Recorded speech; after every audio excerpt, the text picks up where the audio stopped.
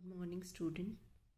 Today we are going to study about Bayer's strain theory and the orbital picture of angle strain.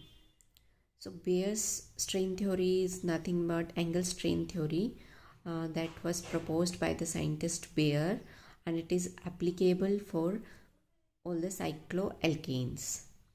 Now what he proposed or postulated is that any deviation of bond angles from the normal tetrahedral value would impose a condition of internal strain on the ring. So what he said is, if there is a cycloalkane, if you have a ring structure and if there is a deviation from the normal tetrahedral value of the bond angles. Now we know that the tetrahedral bond angle is 109 degree 28 inches. All right, so he proposed that any deviation from this value would result in the strain on the ring. All right, so the bond angle that is for tetrahedral geometry is this, that I have already told you, 109 degree 28 inch. Okay, now what he proposed is that in order to obtain the maximum overlap of the atomic orbital, the bond angle should be 109 degree 28 inches. Okay, if you could see, this is our sp3 hybridized orbitals, and the overlap is maximum when the overlap is head-on overlap, and this only happens in case of tetrahedral structure. When you have a perfectly tetrahedral structure, for example in case of methane, you have this kind of overlap. So what he suggested, if there is any deviation from this, then the overlap will not be optimum, and if the overlap is not optimum, then there will be a angle strain. This is the sideway overlap I have shown you. Okay, now what he said, if the overlap is effective, then the bond strength will be maximum and your molecule will be stable. All right, or in other words you can say the reactivity will be lesser. Now if you could see, I have taken the example of cyclopropane. This is the cyclopropane ring. The bond angle is 60 degree, and if you see the deviation, this is tetrahedral angle, it is 109, around 109 degree, and the deviation is around 49 degree. So the deviation is very large. So in case of cyclopropane, you get some ring opening reaction at the normal temperature. For example, if you react the cyclopropane with the HBr, you will get something CH3 CH2 CH2Br, product like this, brominated product, and the ring will be open. This ring will be open and a substituted product will be obtained. So this kind of reaction are shown by cyclopropane easily at room temperature. This is because the overlap is not optimum, so the bond strength is less and hence the stability is less, resulting in the higher reactivity of cyclopropane. Now what was the exact wording of Baeyer? He proposed any deviation of bond angle from the ideal bond angle value, that is 109 degree 28 inches, will produce a strain in the molecule. Now if the deviation is higher will be the instability. जितनी ज़्यादा deviation होगी उतनी ज़्यादा आपकी cycloalkanes की instability होगी. So I have taken 4 cycloalkanes here: cyclopropane, cyclobutane, cyclopentane, cyclohexane. Each of them having angles 60 degree, 90 degree, 108 degree and 120 degree respectively.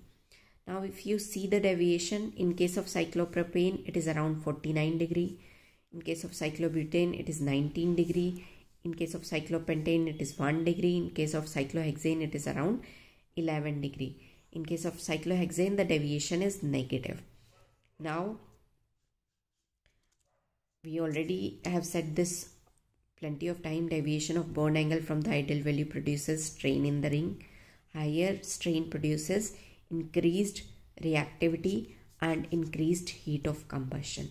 If we look at the values, if we look at the deviation, we can simply say, if we compare these three things, cyclopropane, cyclobutane and cyclopentane, we can say that our cyclopentane is most stable, after that cyclobutane, after that cyclopropane. So the stability order, we can write it is something like this. This is the order of stability. And when you see the reactivity, when you see the other properties shown by these compound, you will find that this order is correct. This order is correct.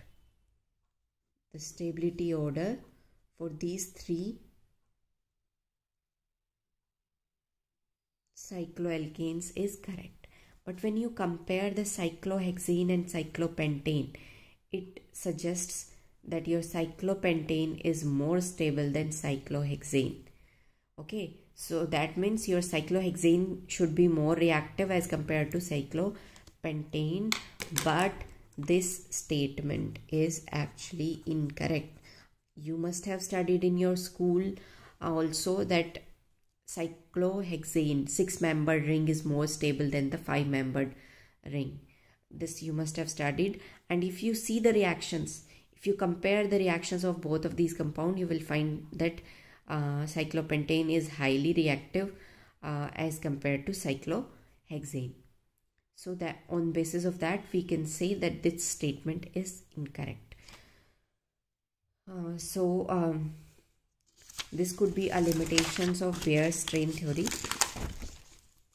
This table gives us the cycloalkanes and their respective deviation that we have already discussed. This order we have discussed. This is a correct statement.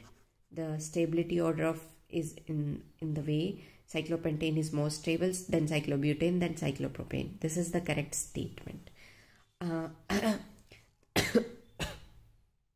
The incorrect statement that the Baeyer strain theory suggested was cyclopentane is much more stable than cyclohexane.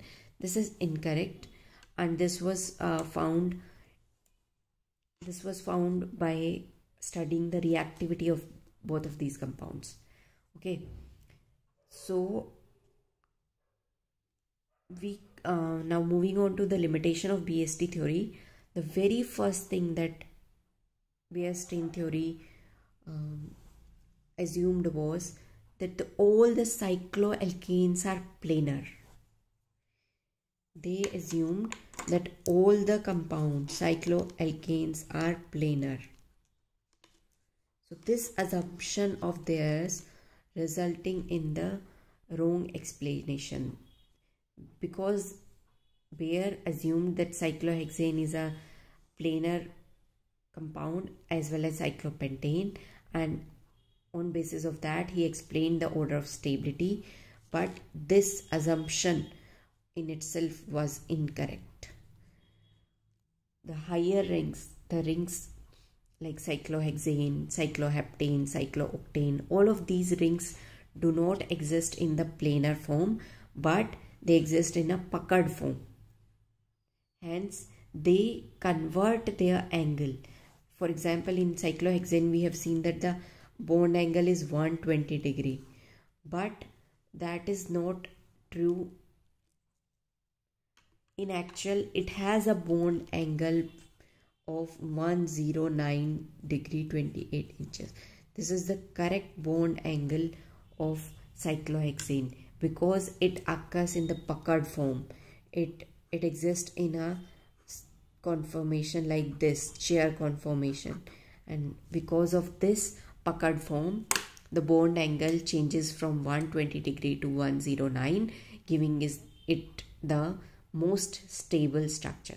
So if we have to write down the limitations, we can say the Bayer's strain theory was not able to explain the effect of angle strain in larger ring system. When we discuss rings like cyclohexane, heptane, octane, in those cases the angle strain could not be explained. Now, according to Bayer's, cyclopentane should be much stable than cyclohexane, but that is practically not true. Practically, cyclohexane is much more stable than the cyclopentane. And third thing, Baeyer suggested that very large ring systems are not possible because they will have very high negative strain and thus cannot exist in nature. But this was also found incorrect. The higher ring systems exist and they are much more stable, and the stability is due to the puckered form in which these larger ring system exist instead of the planar structures. So this is it for the Baeyer strain theory and our orbital picture of angle strain.